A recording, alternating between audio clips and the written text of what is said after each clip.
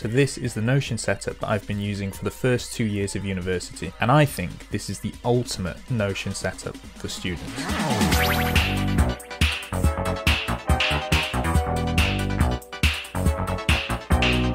My name is John, I'm a third year medical student, and this is the Notion template that I've been using throughout my first 2 years of university, and it's made studying so much more enjoyable and productive. And I've left a link in the description where you can download this exact template and populate it and change it however you like to make it your own. So I'm now going to get very small and round. Let's get into this. So here is my Notion. Welcome. This feels like my home. I hope you've taken your shoes off. I like to use Notion as a spreadsheet. Because everything is just right in front of you. Because Notion is a web-based app, if you have the pages inside of pages format, which a lot of people use, it can get a little bit slow because you have to go through more menus, you have to wait for the menu to load, you have to go through another menu. So what I do is I have this spreadsheet system where all my lectures are running down the left-hand side. So say I want to go over physiology and pharmacology of pain. I open that, it's gone into peak view. So let's change that to center peak. I can make it full screen here, I can split screen it, and then within this I have my lecture. So let's full screen that. And then I use the question and answer system. So I have a toggle, and inside I have the text red, which is the answer, and that just allows it to pop. And if I press Command A, that selects everything, and I can just open one toggle, and there we go, everything else is opened. And I can close them, and they all close. So now we're back home. I'll quickly show you the pages in pages format. So as you can see, you've got all your units here, or modules or whatever. And then within that you have different pages, say anatomy, and then within that you have the actual page. So it's lots of different clicks to get through just one thing. So what I like to do is I just like to have everything right in front of me. If I want to go over one thing, I just click it, bang, it's open. So you might be thinking, well, if you have multiple pages, where do you put them? Well, I just like to use everything along this sidebar. So if I want a new page, I'll just add one. I think it just makes things a bit more visual and a bit quicker. So I just quickly open and close it by pressing Command / like that. So let's go through this systematically. So this top part, I call it the Scribble Zone. So any information that you want to get down really quickly, you just go up here. So it's the Scribble Zone. Welcome to my Notion.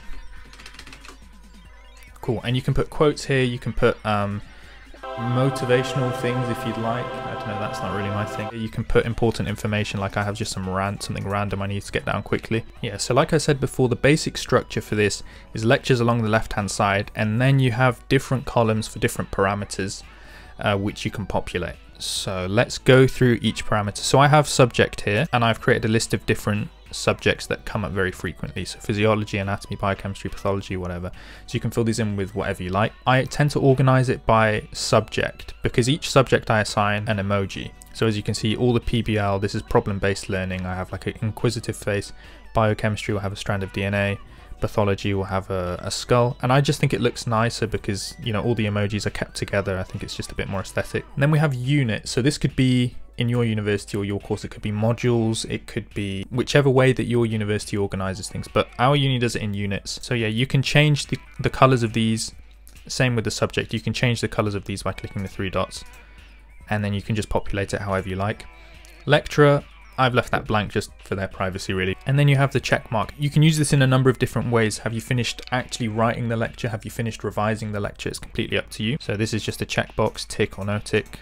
And that's quite relevant. We'll talk about that later and all these different parameters because they all tie in back with each other. And then your current score in terms of revising it. So I've just populated some random things. So I went over it, it was okay. Neoplasia, that was good. Then you can fill this in with dates for your last active recall. So AR is active recall. So say my last active recall for this was on this day. This was this day. I'm just populating random dates. And then you can set your next active recall. And these all link in with your calendar and can send you reminders for when you need to next recall it. So I've just populated some random dates here, and we'll talk about this later because it's very cool what you can do with this.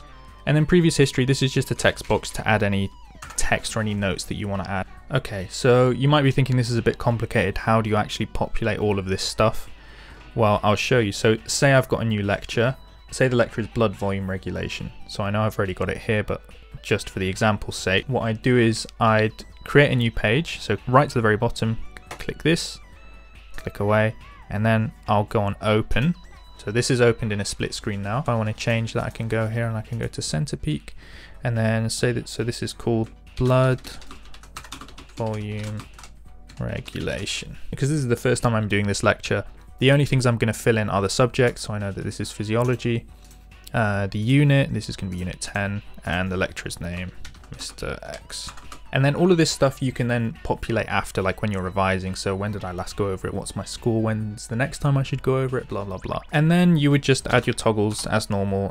What is X? And then you would populate, this is this. Then I can just press Command A, Command Shift H, and that changes the color. There we go. And there you go. And you would just keep doing that. You press enter, new toggle comes up, and you just populate it that way. So it's very, very straightforward. Now, one of my favorite things about using the spreadsheet format is the fact that you can use filters. But before we get onto the filters, just make sure that you're subscribed and you've liked the video.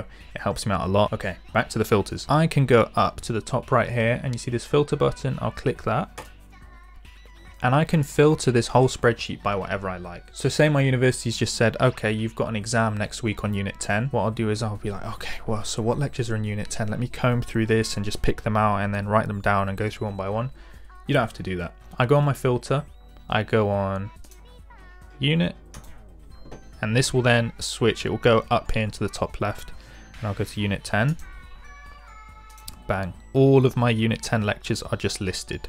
So as long as you have this populated with all the content, you're not going to miss anything. Everything's right in front of you. And now what you can do is, say you want to go through this systematically one by one. As you finish them, you can just tick it off. You can change the score. Okay, I did well on that. Finish this. Yeah, I did okay on that. And you can fill in the dates for the next time you want to go over it, etc. So it's really, really powerful and really, really efficient. But what if the exam is on unit 9 and unit 10?